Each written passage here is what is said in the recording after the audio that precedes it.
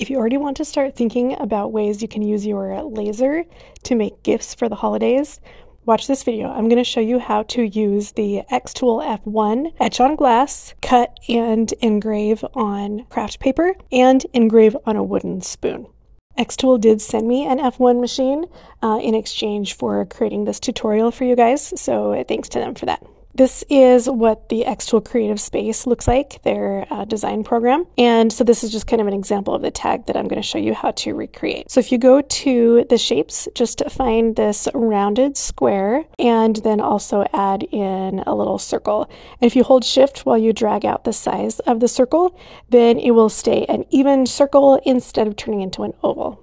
All right, so the shape that I'm going to make this into a rectangle, change it to 2.5 inches tall and 1.9 inches wide, and it keeps those rounded corners.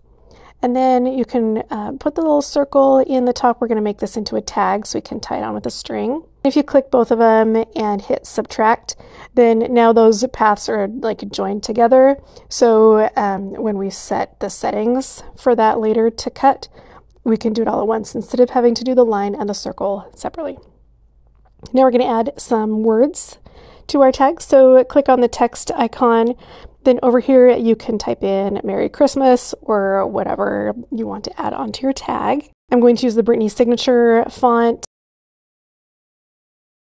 I don't like the space between the two lines, and so I can adjust that here in the leading box. And so I just change it to -1 and it looks a little better. So I'm going to just kind of fill up this space in the top of the tag.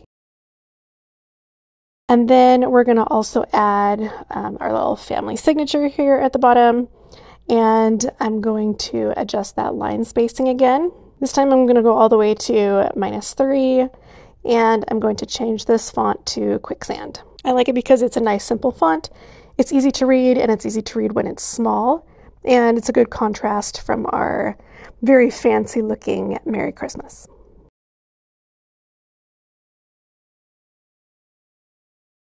Okay, and then the last thing I want to do is add a little bit of decoration to this other corner. And there's a couple of ways to do this. If you come to the Shapes tab and click on the little expand arrow for plant, there's lots of really cute little flowers and greenery and plants. And so I'm going to pick this one to add in. So if there's something here that you like, go ahead and use it. I'm going to click on it and it will add onto our workspace here. So I'll just change that down to a size where it's going to fit well in that space. And you'll notice I'm going to leave the stem overhanging the cut line just a teeny bit. Another thing you can do is import an image. If you have an image of something that you want to use to decorate your little tag, then that's fine too.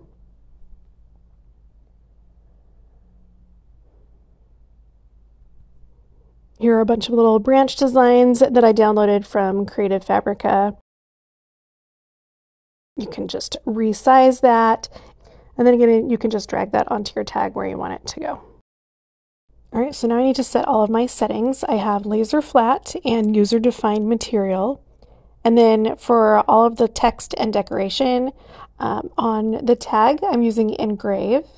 And so I want those Engrave settings to be blue light, power 80%, speed 225 millimeters per second, 1 pass, and 100 lines per centimeter. For the cut line, it's going to be, again, manual setting, blue light, power is 40%, and the speed is 15. So now that I have all those settings correct for each object here, I can copy and paste it, and each pasted tag will have the correct settings as well. And then I saw that by making these just a teeny bit smaller, I could fit 3 in the workspace here. So that's what I did.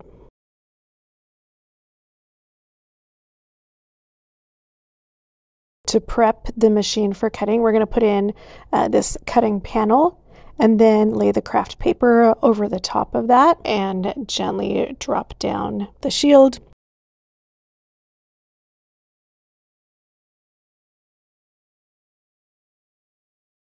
With my computer already connected by Wi-Fi to my machine, I can hit process and then up here in the top right, click start. And then you push the button on the actual F1 machine to start the laser process.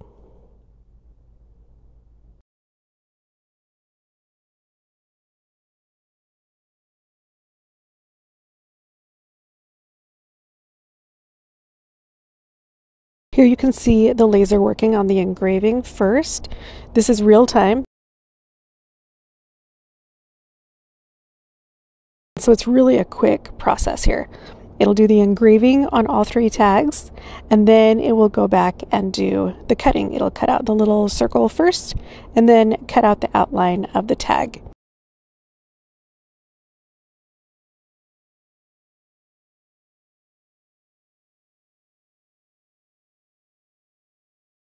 When the laser has stopped cutting, then you can lift up the shield, take the tags out.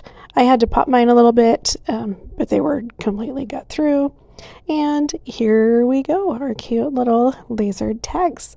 The next thing I'm going to do is work on the engraving for the spoon handle. This is something that I designed already in Illustrator, and I'll give you the free file if you want to use this same design on a spoon. So it just says stirring equals homemade, and I'm going to change it to engrave. And then I just need to bring in a rectangle. I already measured the dimensions of the spoon handle that I want the design to stay in. And so I'm just creating a little rectangle that's 0.6 inches tall and 4 inches wide. And then I'll just make sure that the whole design stays inside that area, and I'll know it'll fit on my handle. Select the whole design, click combine, and then unite, and now it's just all one path there.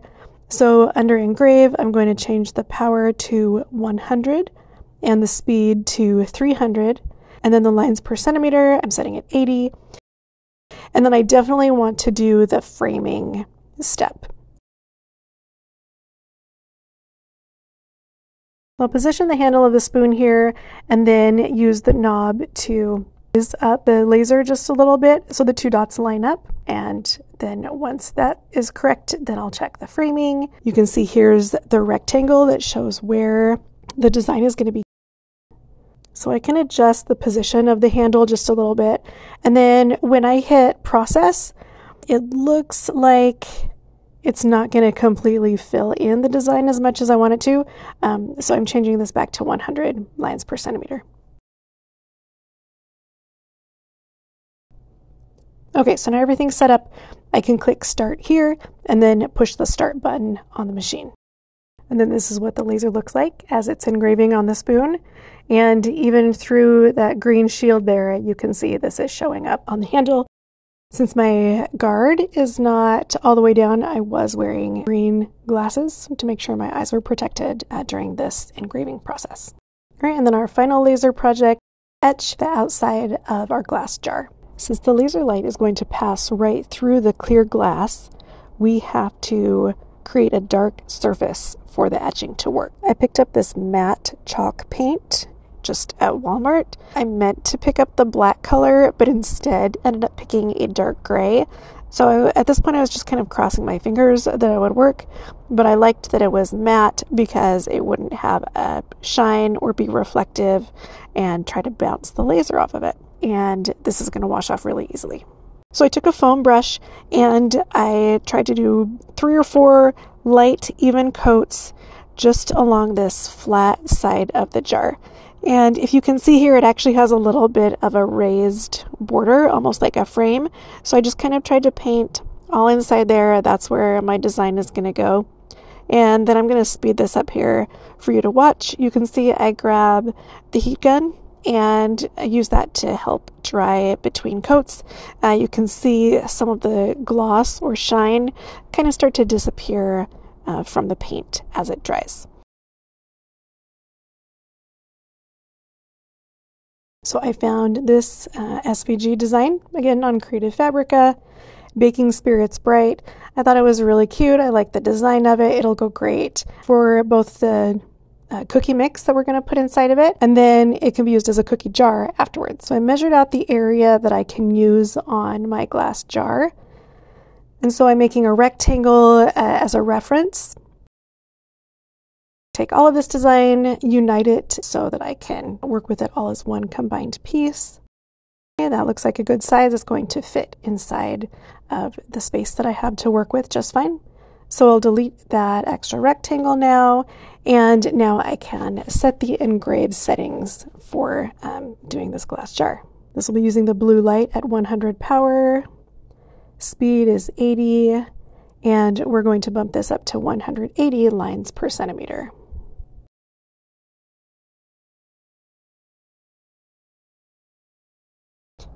Then I set the jar under the laser and I raised up the laser as high as it would go, and I still couldn't get the laser points to focus together. So I actually rigged it up a little bit so that the xTool is just laying on its side, and I took the base square out of the bottom. So now the laser is going all the way through, and I just laid the jar on its side also. So then back here in the program, you can press start and then push the start button on the actual machine. The laser is open at this point, so you definitely want to wear laser eye protection. You can see here the laser has burned off the paint, and the surface of the glass there is cloudy, so we know that the etching worked. So I'm going to take it to the sink and wash all of that paint off.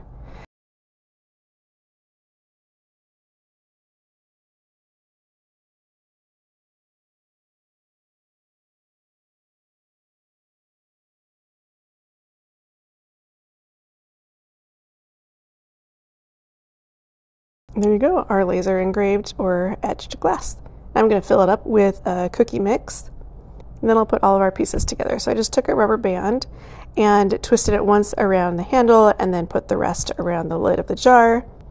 Then just tie on a couple of pretty ribbons to cover up that rubber band, and finally add the little gift tag.